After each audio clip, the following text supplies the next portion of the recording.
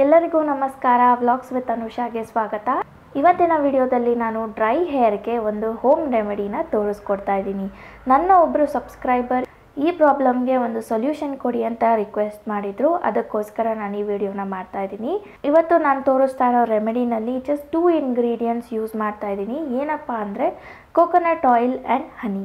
Already skin ಕೇರ್ಗೂ ನಾನು ಈ 2 ingredients use ಮಾಡಿಕೊಂಡು ಹೇಗೆ ನೀವು ನಿಮ್ಮ ಸ್ಕಿನ್ನನ್ನು ಡ್ರೈನೆಸ್ಸಿಂದ ಕಾಪಾಡ್ಕೊಳ್ಬೋದು ಅಂತ ತೋರಿಸ್ಕೊಟ್ಟಿದ್ದೀನಿ.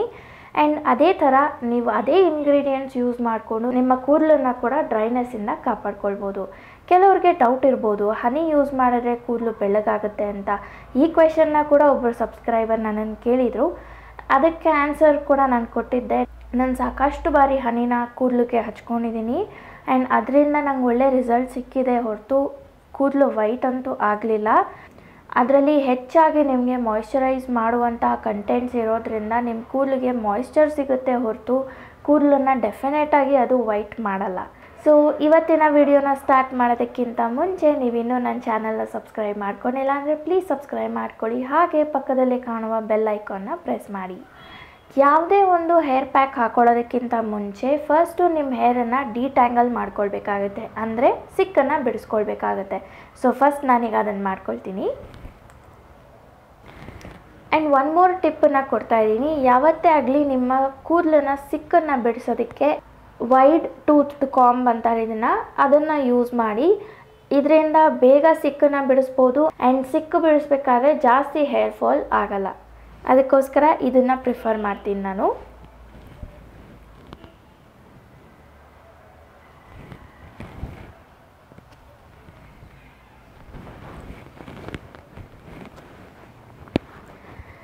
ನಾನು ಹೇಗೆ ಸಿಕ್ಕು ಬಿಡಿಸ್ತೀನಿ ಅಂದರೆ ಕೂದಲನ್ನು ಈ ಥರ ಫಿಂಗರ್ಗೆ ಸುತ್ತಕೊಂಡು ಕೆಳಗಡೆಯಿಂದ ಸಿಕ್ಕನ್ನು ಬಿಡಿಸ್ಕೊಂಡು ಬರ್ತೀನಿ.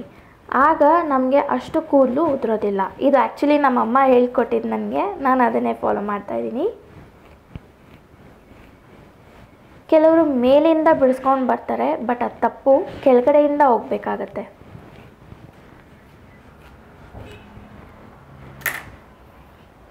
ಈಗ ನಾನು ಡಿಟ್ಯಾಂಗಲ್ ಮಾಡ್ಕೊಂಡಿದ್ದೀನಿ. ಬೇಗ ಮಿಕ್ಸ್ಚರ್ನ ರೆಡಿ ಮಾಡ್ಕೊಳ್ತೀನಿ. ಫಸ್ಟು ನಾನು ಇದು 1/2 ಕಪ್ಪು. ಇದರಲ್ಲಿ ನಾನು ಕೋಕೋನಟ್ ಆಯಿಲ್ನ ತೊಗೊಳ್ತಾ ಇದ್ದೀನಿ.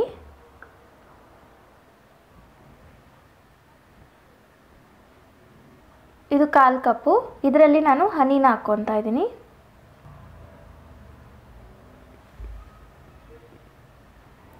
ಈಗ ಇದನ್ನು ಚೆನ್ನಾಗಿ ಮಿಕ್ಸ್ ಮಾಡ್ಕೊಳ್ಬೇಕಾಗತ್ತೆ.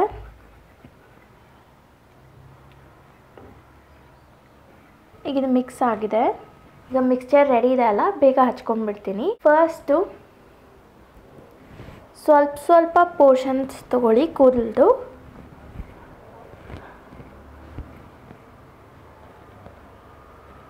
ಎಣ್ಣೆನ ಕೈಗೆ ತಗೊಂಡು ಸ್ಕ್ಯಾಲ್ಪಿಂದ ಟಿಪ್ವರೆಗೂ ಹಚ್ಕೊಂಡು ಬರಬೇಕಾಗತ್ತೆ.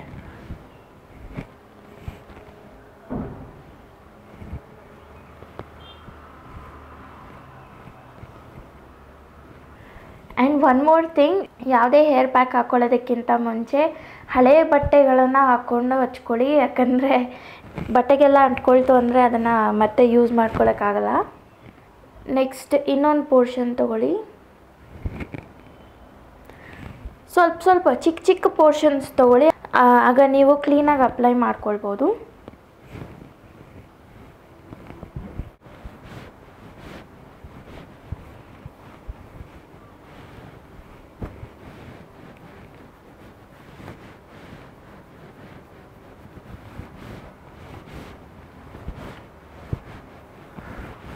ಹನಿ ಹಾಕಿರೋದ್ರಿಂದ ಕೂದಲು ಒಂದಕ್ಕೊಂದು ಅಂದ್ಕೊಳ್ಳುತ್ತೆ. ಸ್ವಲ್ಪ ಹುಷಾರಾಗಿ ಮಾಡ್ಕೊಳ್ಳಿ. ಜಾಸ್ತಿ ಜೋರಾಗಿ ಎಳ್ದಾಡಿದ್ರೆ ಹೇರ್ ಫಾಲ್ ಆಗುತ್ತೆ. ಈಗ ಹಚ್ಕೊಂಡಿದ್ದಾಗಿದೆ 2 ಸೈಡು. ನೋಡ್ಬೋದು ಎಷ್ಟು ಅಂಟ್ಕೊಂಬಿಟ್ಟಿದೆ ಅಂತ ಒಂದಕ್ಕೊಂದು. ಇನ್ನೂ ಆ ಮಿಕ್ಸ್ಚರ್ ಮಿಕ್ಕಿದೆ. ಫ್ರಿಜ್ಜಲ್ಲಿ ಆರಾಮಾಗಿ ಸ್ಟೋರ್ ಮಾಡ್ಕೊಳ್ಬೋದು. ಈ ಮೆಥಡನ್ನು ನೀವು ವಾರಕ್ಕೊಂದು ಸಲ ಮಾಡಿದ್ರೂ ಆಗುತ್ತೆ. ಆ್ಯಂಡ್ ಇದನ್ನು ನಾನು ಮಿನಿಮಮ್ ಅಂದ್ರೂ 30 to 45 ಮಿನಿಟ್ಸ್ ಹೀಗೆ ಬಿಟ್ಬಿಡ್ತೀನಿ. ಅದಾದಮೇಲೆ ಹೇರ್ ವಾಶ್ ಮಾಡ್ಕೊಳ್ತೀನಿ. ನಾವು ಯಾವ ಶ್ಯಾಂಪು ಯೂಸ್ ಮಾಡ್ತೀವೋ ಅದನ್ನು ಯೂಸ್ ಮಾಡಿಕೊಂಡು ಹೇರ್ ವಾಶ್ ಮಾಡ್ಕೊಳ್ಬೋದು. ಈಗಷ್ಟೇ ನಾನು ಸ್ನಾನ ಮಾಡ್ಕೊಂಡು ಬಂದೆ. ಸ್ನಾನ ಮಾಡಿ ಸ್ವಲ್ಪ ಹೊತ್ತಾಯಿತು.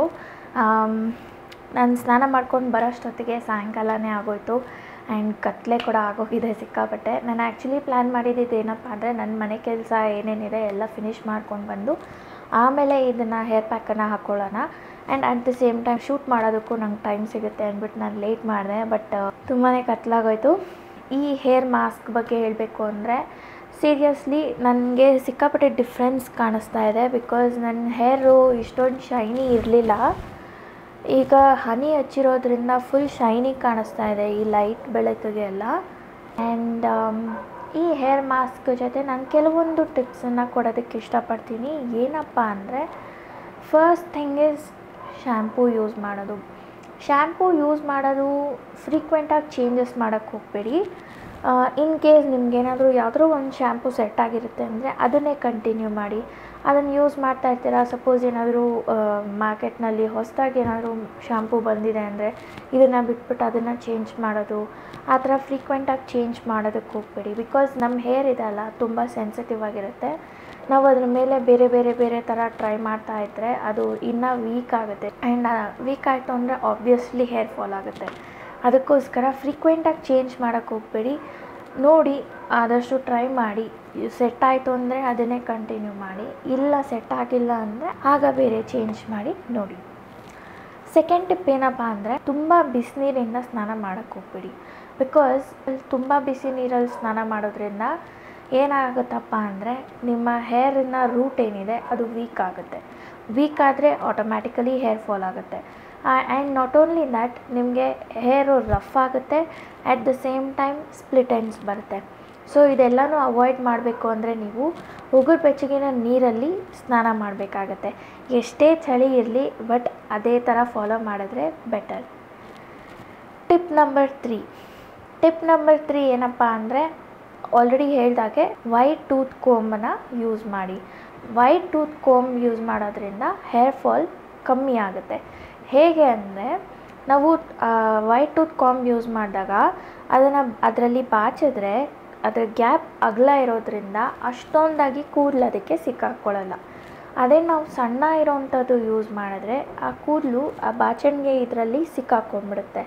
ಸಿಕ್ಕಾಕ್ಕೊಂಡಾಗ ನಾವು ಎಳೆದಾಗ ಆಬ್ವಿಯಸ್ಲಿ ಕೂದಲೆಲ್ಲ ಕಿತ್ಕೊಂಡು ಬರುತ್ತೆ. ನಮಗೆ ಗೊತ್ತಾಗಲ್ಲ, ಬಟ್ ಅದೇ ಥರನೇ ಆಗೋದು. ಅದನ್ನು ಅವಾಯ್ಡ್ ಮಾಡಿದ್ರೆ ನಿಮಗೆ ಇನ್ನೂ ಹೇರ್ ಫಾಲ್ ಕಂಟ್ರೋಲ್ ಆಗುತ್ತೆ. ಫೋರ್ತ್ ಟಿಪ್ ಏನಪ್ಪ ಅಂದರೆ ಫ್ರೀಕ್ವೆನ್ಸಿ ಆಫ್ ಹೇರ್ ವಾಶ್ನ ಮೇಂಟೈನ್ ಮಾಡಿ.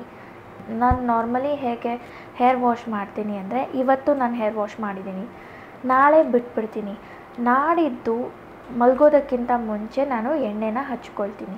ಸೊ ದ್ಯಾಟ್ ರಾತ್ರಿ ಫುಲ್ಲು ನನ್ನ ಸ್ಕ್ಯಾಲ್ಪ್ ಆಗಲಿ ನನ್ನ ಕೂದಲಾಗಲಿ ಎಣ್ಣೆಯಲ್ಲಿ ನೆಂದಿರುತ್ತೆ.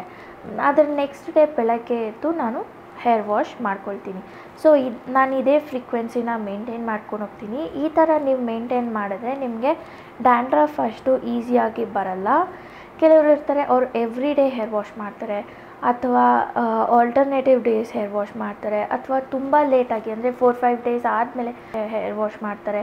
ಆ ಥರ ಎಲ್ಲ ಮಾಡಿದಾಗ ನಿಮ್ಮ ಫ್ರೀಕ್ವೆನ್ಸಿ ಕರೆಕ್ಟಾಗಿ ಮೇಂಟೈನ್ ಮಾಡಿಲ್ಲ ಅಂದರೆ ಆವಾಗ ಹೇರ್ನಲ್ಲಿ ಮೇಂಟೈನ್ ಮಾಡಬೇಕಾಗಿರೋಂಥ ಕ್ಲೆನ್ಲಿನೆಸ್ ಕರೆಕ್ಟಾಗಿರಲ್ಲ. ಬಿಕಾಸ್ ನಾವು ಎಷ್ಟು ಲೇಟ್ ಮಾಡ್ತೀವೋ ಅಷ್ಟು ನಮ್ಮ ತಲೆಯಲ್ಲಿ ಧೂಳು ಕೂತ್ಕೊಳ್ಳುತ್ತೆ. ಅಕಸ್ಮಾತ್ ನಾವೇನಾದರೂ ಆಚೆ ಓಡಾಡಿ ಬಂದಾಗ ಅಥವಾ ಏನಾದರೂ ಒಂದು ಕೆಲಸ ಮಾಡಿದಾಗ, ನಾವು ನಾರ್ಮಲಿ ಹೌಸ್ ವೈಫ್ಸ್ ಅಂದರೆ ಮನೆ ಕಸ ಗುಡಿಸ್ತೀವಿ. ಕಸ ಗುಡಿಸ್ದಾಗ ಆ ಡಸ್ಟೆಲ್ಲ ನಮ್ಮ ತಲೆಯಲ್ಲಿ ಬಂದು ಕೂತ್ಕೊಳ್ಳುತ್ತೆ, ಗೊತ್ತಿಲ್ಲದೇ ಬಂದು ಕೂತ್ಕೊಳ್ಳುತ್ತೆ. ಆ್ಯಂಡ್ ಅದನ್ನು ಜಾಸ್ತಿ ದಿನ ಗ್ಯಾಪ್ ಬಿಟ್ಟು ನಾವು ಆಮೇಲೆ ಹೇರ್ ವಾಶ್ ಮಾಡಿದ್ರೆ ಅದರಿಂದ ಏನಾಗುತ್ತೆ, ಆ ಡಸ್ಟೆಲ್ಲ ನಿಮ್ಮ ಸ್ಕ್ಯಾಲ್ಪ್ಗೆ ಅಂಟ್ಕೊಳ್ಳುತ್ತೆ. ಅದರಿಂದ ಡ್ಯಾಂಡ್ರಫ್ ಕ್ರಿಯೇಟ್ ಆಗುತ್ತೆ. ಆ್ಯಂಡ್ ಡ್ಯಾಂಡ್ರಫ್ ಕ್ರಿಯೇಟ್ ಆದರೆ ಹೇರ್ ಫಾಲ್ ಅಂತೂ ಸ್ಟಾರ್ಟ್ ಆಗೇ ಆಗುತ್ತೆ. ಇದನ್ನೆಲ್ಲ ಅವಾಯ್ಡ್ ಮಾಡಬೇಕು ಅಂದರೆ ನೀವು ಹೇರ್ ವಾಶ್ ಫ್ರೀಕ್ವೆನ್ಸಿನ ಮೇಂಟೈನ್ ಮಾಡಬೇಕಾಗುತ್ತೆ. ಸೊ ನಾನು ಈ ಥರ ಫಾಲೋ ಮಾಡ್ತೀನಿ. ನಿಮಗೆ ಯಾವ ಥರ ಟೈಮ್ ಫ್ರೀ ಆಗುತ್ತೋ ನೀವು ಆ ಥರ ನೋಡಿಕೊಂಡು ನಿಮ್ಮ ಹೇರ್ ಕೇರ್ನ ತೊಗೊಳ್ಬೋದು. ಸೊ ಇದಿಷ್ಟು ನನ್ನ ಟಿಪ್ಸ್ಗಳು. ಇದು ನಿಮ್ಗೆ ಇಷ್ಟ ಆಗಿತ್ತು ಅಂದರೆ ಫಾಲೋ ಮಾಡಿ. ಆ್ಯಂಡ್ ಹೇರ್ ಮಾಸ್ಕ್ ಬಗ್ಗೆ ಹೇಳೋದಕ್ಕೆ ಮತ್ತೆ ನಾನು ಹೇರ್ ಮಾಸ್ಕನ್ನು ವೀಕ್ಲಿ ಒನ್ಸ್ ಅಪ್ಲೈ ಮಾಡಿದ್ರೆ ಸಾಕು. ಆ್ಯಂಡ್ ಅದರಿಂದ ಒಳ್ಳೆ ನರಿಷ್ಮೆಂಟ್ ಸಿಗುತ್ತೆ. ನನ್ನ ಹೇರ್ ಸ್ವಲ್ಪ ರಫೇನೆ, ನನಗೆ ಸಿಕ್ಕು ಜಾಸ್ತಿ ಆಗ್ತಾಯಿತ್ತು. ಬಟ್ ಈಗ ನನ್ನ ಹೇರ್ ತುಂಬ ಸಾಫ್ಟ್ ಆಗಿದೆ ಆ್ಯಂಡ್ ಶೈನಿಯಾಗಿ ಕೂಡ ಇದೆ. ನಂಗೆ ತುಂಬ ಖುಷಿ ಆಗ್ತಾಯಿದೆ ಈ ಥರ ನನ್ನ ಹೇರ್ ಈ ಥರ ಆಗಿರೋದು. ಇದೇ ಇವತ್ತಿನ ವಿಡಿಯೋ. ಇಷ್ಟ ಆಗಿತ್ತು ಅಂದರೆ ಲೈಕ್ ಮಾಡಿ, ಶೇರ್ ಮಾಡಿ, ಹಾಗೆ ನಿಮ್ಮ ಅನಿಸಿಕೆಗಳನ್ನು ಕಮೆಂಟ್ಸ್ ಮೂಲಕ ತಿಳಿಸಿ. ಸಿಗ್ತೀನಿ ನನ್ನ ನೆಕ್ಸ್ಟ್ ಬ್ಲಾಗ್ನಲ್ಲಿ. Until then bye.